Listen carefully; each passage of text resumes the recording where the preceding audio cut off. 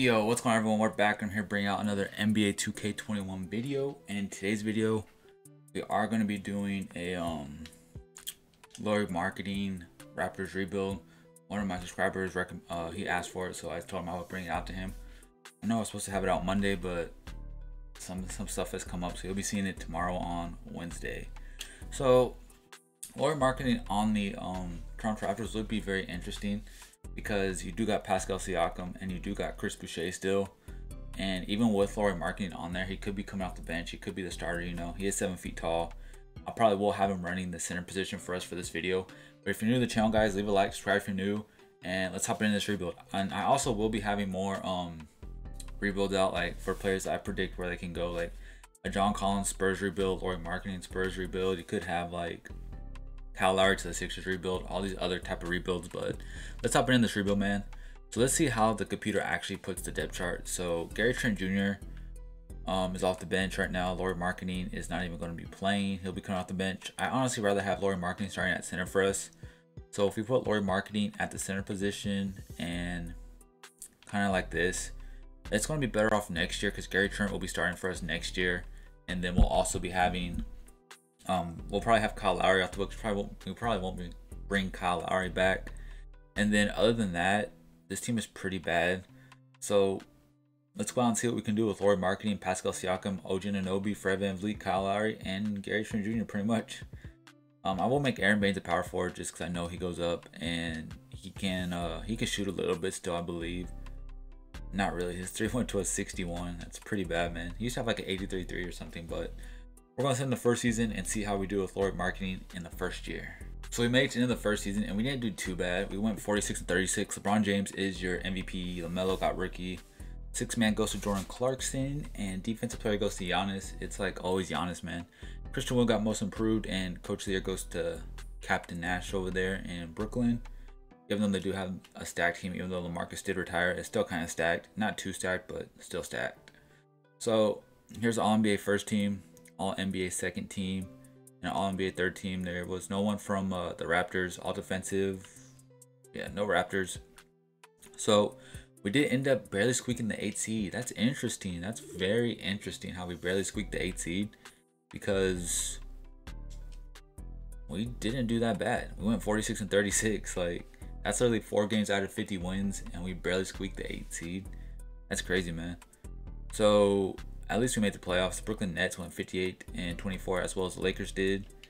And let's go look at the stats real quick. So for these stats, man, I'm curious to see what Lauri Markkanen and Pascal Siakam do, because they're kind of the power forward center combo. So Pascal Siakam had 20 points, 7 rebounds, 4 assists, shot 46% from the field, 33% from the 3-point line, not too bad. Kyle Lowry had 20 points, 5 rebounds, 7 assists. Fred VanVleet had 6. And then Lauri Markkanen had 15, 6, and 1 assist. So Lauri Markkanen had 6 rebounds, and Siakam had 7. They didn't really get that many rebounds, but did they shoot lights out from the 3-point line? Lauri Markkanen almost 40% from the 3-point line. Ain't too bad. He is an 81 overall now. So could we upset the Brooklyn Nets? Probably not, but we took a game from them at least. So we do got to get this team better to try to win a chip and keep Lauri Markkanen on the team as well. So let's go out in free agency. We might have to say goodbye to Kyle Lowry, like I said earlier. If we go to player retirements, there's not really anyone from us. A lot of Heat players, Ariza, Iguodala, and Haslam all retired. Some notable names here. If we go to I do like the coach we have in Toronto. I do like Nick Nurse. I really think he's a good coach. I just think Toronto's not having a really good year. I don't know why. But if we go to the NBA draft, maybe some player will fall to us, like a Greg Brown or something. So let's simp to our next pick. We had pick 18. Let's see who falls to us, man. Scotty Barnes is here. I did not think Scotty Barnes would be this far. Kai Jones is here from Texas. I am a big Kai Jones fan, but Scotty Barnes is a B+ overall, and Kai Jones is a B. So I'm pretty sure you go with the B+ overall. That's the better overall. So we'll go with Scotty Barnes, since I usually do get Kai Jones. Simp to our next pick. Maybe we have another pick, and maybe Kai Jones fell there. You just really can't pass on Scotty Barnes there. Marcus Bagley, that has to be Marvin Bagley's brother. Yeah, there's not really much here, so we'll go with the highest overall, which is Marcus Bagley. And then let's simulate him, man. Let's see if we hit on any of these guys. I'm pretty sure we did. So I want to see the difference between Scotty Barnes. Where is Scotty Barnes? So Greg Brown did go a couple picks before us to the Warriors. He's 76 overall. And then Scotty Barnes is Kai Jones with 1 pick after us. So Scotty Barnes is a 76 and Kai Jones was a 73. So we did get the better player. Team player options. Chris Boucher, yes. I am going to be accepting all of these just to trade them. So we will be trading these guys, see if we can get anything for them. And then we go to free agency to where we can actually start to trade them and see what we get, man. So the first player I would like to get rid of off the books was Rodney Hood. I saw his contract was $10 million. So we will move Rodney Hood along with Big Bane, Aaron Baines. Bertans was there, JJ Redick. Probably just looking for some picks here unless we can get like some 81 plus overall. Like Miles Bridges would not be bad actually. Miles Bridges is a pretty good dunker if I do say so myself. Drew Eubanks went up to a 77. Good for Drew Eubanks, man. I'm probably going to go with Miles Bridges here. And we get Royce O'Neal. I'm going to flip Royce O'Neal because we do need that backup small forward position. I mean, we just did draft Scotty Barnes, I guess. So where is Royce O'Neal? And then I got Derek Favors. Wait. I just did the wrong trade. Wow. I just did the wrong trade. I got Derek Favors instead of Miles Bridges. It is what it is, man. We'll just flip. We will flip Derek Favors. I did not realize I didn't realize I got the wrong trade, man. That's my fault. Maybe he'll pop back up here. Miles Bridges, and he does, so he's right there. Precious Clint Capella's here. We could go for Clint Capella. Yeah, let's go with Clint Capella. And then we're going to flip Clint Capella. He's an 89 power forward. So if we could flip Clint Capella real quick and possibly gotta get something, man. We gotta get something that's going to help us right now. Like, we need a point guard. That's what I think we need. I think we need a point guard. If we can get a point guard or something, that would be the best way. Like, DeJounte Murray and Drew Eubanks would not be bad. Like I said, Kyle Lowry's gone. We need a point guard. Malcolm Brogdon's at 85. Malcolm Brogdon's more of like a 2 guard. Yeah, man, let's go with DeJounte and Drew Eubanks. So the lineup right now would be, well, we can't even look at it. So the roster right now is, let's see, we have 1, 2, 3, 4. Gary Trent will be 5. 6, 7, 8. So we pretty much have all the players. We just got to bring back some players. I will make Chris Boucher a power forward if it lets me. So we have Drew Eubanks and Lauri Markkanen backing up. So let's go. No, I almost just messed up everything. Let's go to free agency. Lauri Markkanen, we can't match. We have bird rights on him. He is restricted. Kyle Lowry I could bring back. We could probably, but then if I bring him back, I won't have enough to get where's he at? Gary Trent Jr. Yeah, I don't have enough to get Gary Trent Jr. So the plan I'm going to have to do is get Kyle Lowry back and then flip him for Gary Trent Jr. Just because we never have bird rights on Gary Trent Jr. So see if it lets me accept it. I mean, just let me match it. If it lets me match it, I'll be cool. But yeah, let me match it, cool. So we did get Gary Trent Jr. back along with Kyle Lowry. So we even got Kyle Lowry back, man. But I will probably be looking to flip Kyle Lowry just for the fact that we do have, unless Kyle Lowry is cool with coming off the bench, this team shouldn't be too bad. I know he drops down to an 80, which kind of sucks. But that's what we got DeJounte for. DeJounte's to replace him. And then, do we have any training camps? So if we have any training camps, we will be giving it to Lauri Markkanen's rebounding. That's one thing that does need to happen, is got to get that rebounding up, because this is the final last season.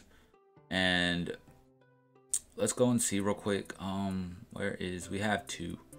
So I do want to give perimeter shooting to DeJounte, get his 3 and his mid-range up. And then where is, I guess we'll do untapped potential to Lauri Markkanen. It went to an A. But let's see where we sit at with this roster now. See how they have it. So they want to start Drew Eubanks, which Drew Eubanks is having a pretty good season. I understand why he's a 77 now. He was like a 73 to start the season, but like I said, we are going to be starting Lauri Markkanen we will be starting Lauri Markkanen because it is a Lauri Markkanen video. And then we just rotate all these guys. Drew Eubanks can get about, say, 13 minutes, 16 here. It's pretty good, man. This isn't too bad of a squad, man. I really like the way the squad is coming along. OG Anunoby can get 30, and then DeJounte can get 34, 33, and then we'll get Gary Trent Jr. We'll give him about 25 minutes a night. So this team isn't too bad. It's going to be DeJounte Murray, Fred VanVleet, OG Anunoby, Pascal Siakam, Lauri Markkanen, along with Chris Boucher, Gary Trent Jr., and Kyle Lowry coming off the bench, Andrew Eubanks. If we could flip Kyle Lowry real quick, I want to see what we can get for him, and if not, we'll just roll with it. If we can get a better backup point guard that's not making about 19 mil a year, let's see what we can get and see if it's anyone better.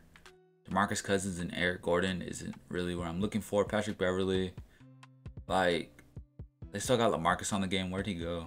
Oklahoma City. It's pretty sad what happened to LaMarcus, but it happens, man. It just sucks it happened at that time and stage, man. If I do 2 first-round picks, can we get something better? If not, we'll just stick with Kyle Lowry. Jordan Poole went to a 79. That's not too bad. TJ McConnell's here. We'll just stick with Kyle Lowry, man. Just try to get another chip with Kyle Lowry. So, like I already showed y'all the lineup, man. We got Lauri Markkanen. Hopefully, he can do good. Chris Boucher off the bench. I like how this team is, man. Let's go and see if we can win a chip with this team in the final year. We are here at the end of the second season, and we did have 2 more wins than we did last year. We got 48 wins and 34 losses. Cade Cunningham, Rookie of the Year for the Detroit Pistons. Spencer Dinwiddie, what was that, 6th Man of the Year. Jonathan Isaac, Defensive Player of the Year. And Double O is Most Improved Player. Mike Malone got Coach of the Year. And that's about it. So let's see if anyone made any of these teams, man. Pretty sure no one really did. I saw DeJounte Murray's face. So DeJounte made an all-defensive team. And no one made the all-NBA teams. And DeJounte did make all-defensive first, along with, that's about it. And I don't think Scotty Barnes made it because Scotty Barnes didn't play. So we did end up getting the 4 seed this year, which is a lot better than the 8 seed last year. So if you look at season stats and player stats, we were led by Fred VanVleet's 20 points a game, 6 assists, and Pascal Siakam's 20 points, 7 rebounds, 4 assists. And then Lauri Markkanen had 18, 6, and 1.4 assists, man. It's not bad. He did shoot 38% from the 3-point line yet again, which is really good. DeJounte had 16, 6, and 6. Almost averaged a triple-double there. And then Chris Boucher and Gary Trent Jr. averaged 10 points apiece. And then Kyle Lowry had 10 and 3 off the bench, along with OG Anunoby averaged 10. So we had 1, 2, 3, 4, 5, 6, 7, 8. 8 players in double-digit scoring, man. So that should make us, like, we should win against the Bulls, man. If we don't beat the Bulls, I'll be highly upset. We do beat the Bulls in 7. And what did Lauri Markkanen do against his former team? DeJounte had 24, 8, and 7 for us. Lauri Markkanen had 20 and 9. What's he averaging in the playoffs so far? 22.7 rebounds, shooting 50 and 50%. Not too bad, man. That's really great, man. I'm not even gonna lie, that's really great stats. Taking on the Brooklyn Nets. Could we get past Brooklyn? And wow, we were up 3-1 and we blew it, man. Harden had 54 points in the last game. Wow. Fred VanVleet had 29, 5, and 6. Then Lauri Markkanen had 23 and 5. Chris Boucher, DeJounte he only took 7 shots, but he had 13, 9, and 11. Pascal didn't really show. 4 of 19, man. We kind of needed Pascal to show. We lost by 7. Let's make the rest of the playoffs, but the Lakers do go on to win the chip as the Hornets beat the Nets. How does this team beat Brooklyn? How? We could have been in the finals, man. There's no way that team should beat Brooklyn, but let me know down in the comment section what y'all think. Do y'all think Lauri Markkanen will head to Toronto? Do y'all think it'd be a good fit? I think Lauri Markkanen, if he went to Toronto, it would kind of be, they wouldn't know who to play at the 5, who to play at the 4, just for the fact that they're both offensive, fundamental guys, Pascal and Lauri. Lauri's not known for his defense, he's known for shooting, but it could work. They could play 5 out, you know, spread the defense, make like the centers come out and guard them, like Joel Embiid has to go out there and guard them to where the paint is clean and clear for them, kind of like they do with Jokic sometimes. But let me know what y'all think if the Raptors should sign Lauri Markkanen or go elsewhere. But this is the end of the video, guys. Leave a like if you enjoyed, subscribe if you're new, and I'll catch y'all guys next time. Peace.